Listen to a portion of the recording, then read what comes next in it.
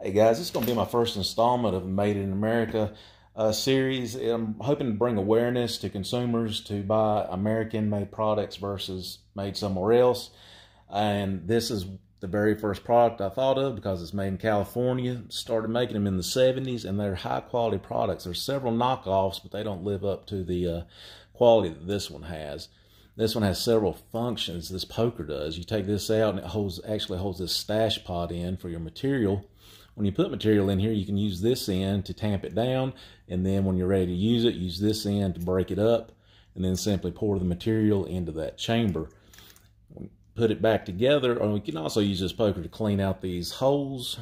You put everything back together, and it's even got a cool little tar trap at the bottom where you can clean that out. Proto, give them a check and check them out. They're worth the money.